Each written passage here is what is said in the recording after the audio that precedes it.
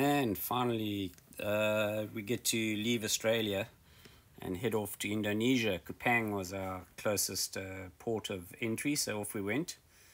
And the second last night, I thought, in Australia, lovely sunset, taking the dinghy back to the boat, all chilled and relaxed, and watching the sunset. Had a good night's sleep, and you'll see now what happened. Almost a disaster. So here we are at Cullen Bay Marina pontoon, waiting for Australian Border Force to come check us out. We had a 9 o'clock appointment. It's 25 past 9, but we're waiting patiently, no rush. We had a debacle this morning. I woke up at 6 o'clock and I realized when I tried to enter something on my laptop that I had the date wrong. We thought we were checking out tomorrow, meantime it was today. So it's been a mad rush since 6 o'clock. We rushed off to the local fuel station, all 24-hour shop. We provisioned from a fuel station 24-hour shop and charged back to the boat, gave the keys to a neighboring boat to hand in the hire car and for him to take it back for us. And here we are for our 9 o'clock appointment to check out of Australia. It's been a manic rush, but here we are and waiting. Well, normal story it seems in every country. Hurry up and wait. And this is us at 6 in the morning at some convenience store, trying to buy all our grocery shopping for Indonesia. Luckily we still had the rental car, so we charged around in the rental car, got everything we needed amazingly at a fuel station convenience store. And as I said earlier, we gave the rental car back to our buddy boats and they took the rental car back. This is our route from Darwin when we finally got going. Left Darwin, back against fighting tides out of Darwin, heading across the Timor Sea. It was 500 odd nautical miles, took 4 days and 3 nights. Mostly downwind, so a nice sail. A little bit of light wind here and there, but always the wind behind us, so it was fantastic. Even managed to fly the spinnaker, as you'll see later in the video, and into Kupang, where we checked into Indonesia.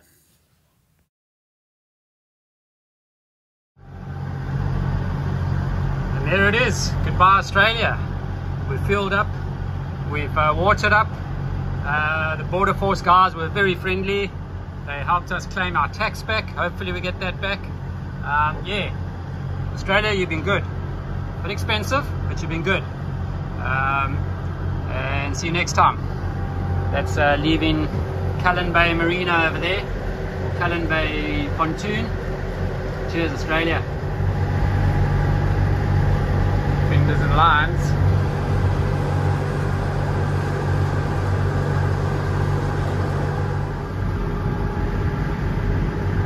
Serious fishing going on here. These fishing boats all over the shipping channel, but anyway, great day for fishing. I'm jealous. I'll get my lines out soon. Okay, time for the Aussie flag to come down. We've been the boat's been 7 months in Australia, and time to get the flag down. It's looking a bit ragged. It's had a tough time in Aussie, but there we go. Indonesia is the next flag to go up here. Yeah, it never ceases to amaze me. We got hundreds of kilometers or miles of open ocean, and you still start tangling with a ship in the middle of nowhere. This guy's coming within about 500 meters of us, so it says when he passes us, but keeping an eye on him. Yeah, the whole ocean, and he wants to come right next to us. Morning, 20th of June, Thursday. We are just come through our first night passage on our way to Indonesia. Left Australia yesterday in a rush. So yeah, beautiful evening, but no wind. You can see the jib is giving me a hard time here. It's just bobbing around. The mainsail is flapping around. Every sail is irritation, flogging sails. So anyway, it was a good night, no drama. Motored all the way on one motor, 1,800 revs, on the motor, averaging probably about 5.2, 5.3 knots. And on we go. Wind, please. And the wind has picked up a bit. Got the spinnaker up. Nice downwind, almost straight downwind. We're actually at about 160 degrees. But yeah, spinnaker's doing a good job for us, keeping us around about 5 or 6 knots in about 9 knots of apparent wind. So that's happy, that's cool. Been a good day sailing. Downwind, spinnaker, 10 knots of wind, 6 knots of speed all the way. We'll take it. Spinnaker's still going. We're probably going to fly it through the night. And you can see the sun is just coming out now. I'll get the sun up. There it is somewhere, just behind the spinnaker. There we go.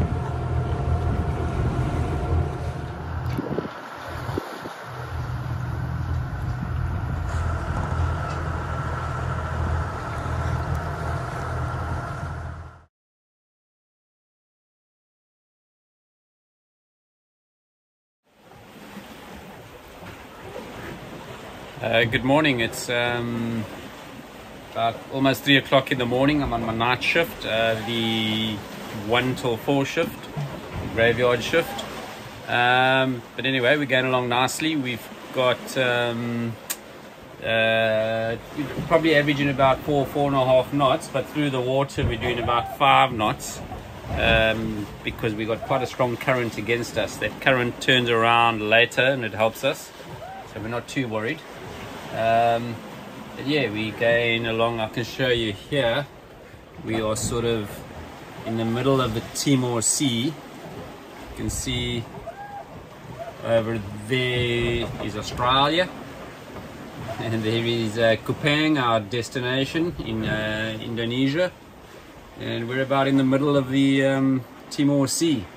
That red warning sign there, that's a gas field or oil field, and there's a big pump plant there, so we've got to go around that, and you can see I've plotted my route to go over the top of that, so no worries there.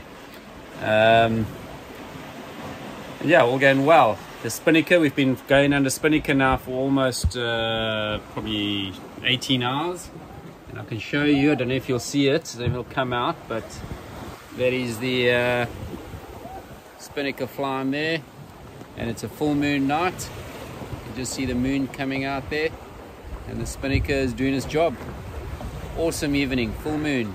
It is also the shortest day of the year in the southern hemisphere and the longest night. It's the winter solstice, so yeah, it's interesting night, but good to be out here at night. It's on the open ocean, full moon.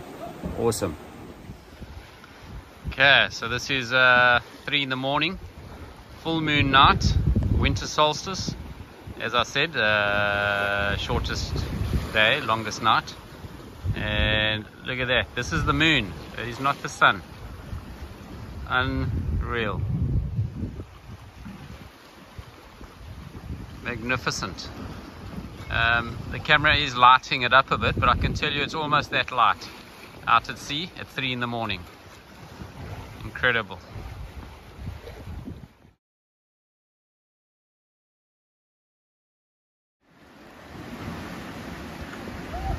It's morning of the 21st of June.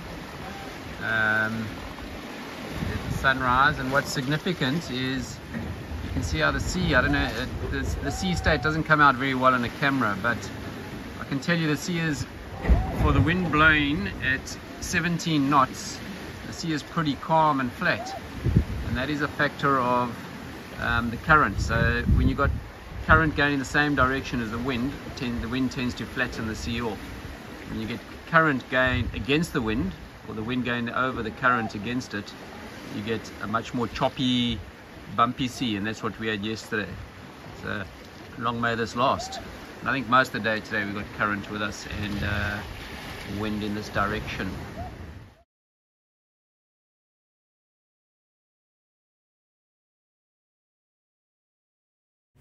So this is a Indonesian fishing boat. We saw quite a few of them out in the middle of the ocean. How's that for rocking and rolling? And they spend days and days out on the sea no matter what the weather. Coming to the end of our 3 or 4 day journey, coming up to Kupang. Yeah, it looks quite industrial. There's a big factory over there. I'm not sure what that is. But yeah, it's and the normal haze, bit of pollution over there. You can see the skyline's got that brown haze to it. I think it's every man for himself here. This guy's just cutting straight across my bow, obviously backing himself to get across. Oh boy.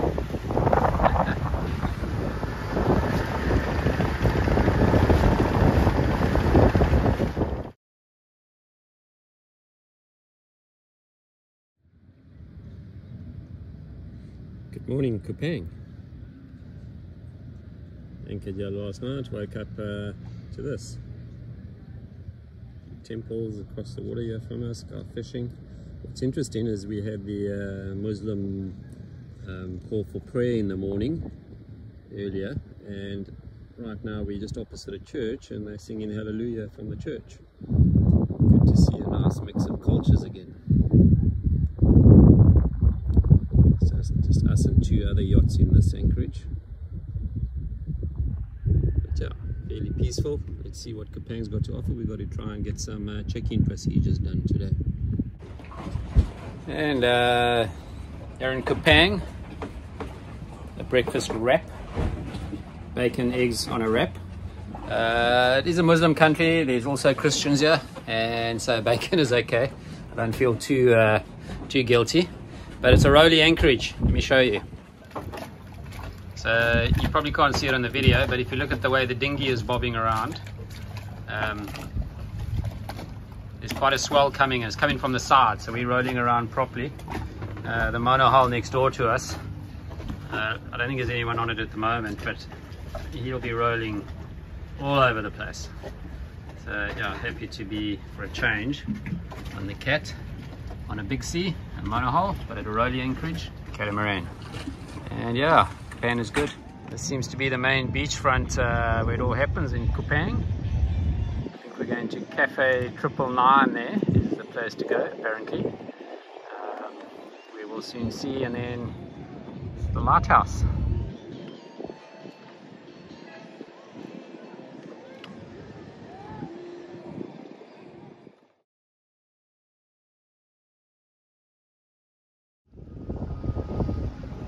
So this is our little dinghy beach here at Kupang. You can see Viento del Mar and the boats out there. And not too bad, a little bit rolly in there. And then this is, I'm in with the dinghy at the moment, just waiting for Matthew to bring us our gas. He's had our propane gas refilled. And yeah, this is Kupang, little beach. Bit of plastic on the beach, but actually the city is actually not too bad. It's fairly clean and tidy. Busy. Everyone travels on a scooter. This is Yonto. Yeah. Yonto, he lives here and he is looking after our dinghy, which is down there. You can see the dinghy. Yeah. And he's the man. He looks after us here. Thank you, Yonto. That's the Harbour Master office. We just got our check out and clear out from the Harbour Master. We are now all clear to go anywhere in Indonesia. Wanting to say India, but it's Indonesia.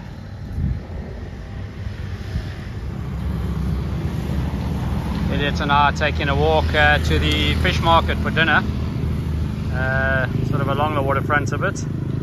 They're in Kupang and Viento del Mar out there. Not too bad, yeah, but it is a city, just another city, and we want to move on. Downtown Kupang. Busy. Here we are at Cafe 999. Bintang is the Indonesian beer. It's a Heineken product, so it's actually very good. There it is, Cafe 99. It used to be quite the spot, and it's not bad. So we're here for a drink and dinner before we sail tomorrow. And it's right sort of on the beachfront. Let me show you. Excuse me. Had a run this morning, so the legs are a bit wobbly. And you can see this is the main Kupang waterfront. Yeah, a bit of soccer going on.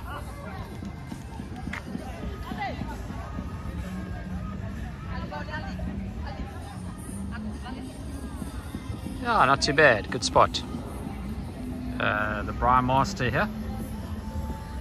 There we go. And that's dinner. We've got some chicken fried noodles or chicken noodles, some calamari rings, some seared tuna, prawns over there with Elliot. Yeah, and a Bintang beer and a Cloud 7. And no clue what that is. But yeah. Last bit of provisioning, yeah. That's tomato, yeah. Tomato. There we go. Thank you.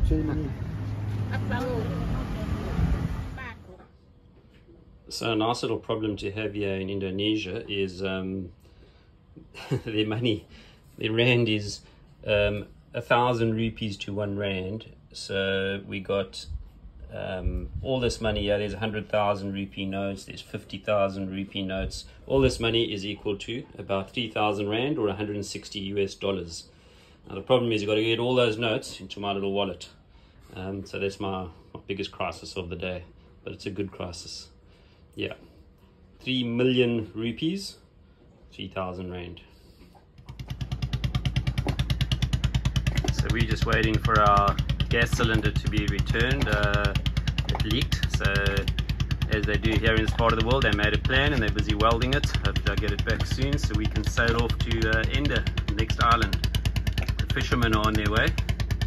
Those are sort of the fishing boats. I think it's a 1-cylinder diesel that just chugs away.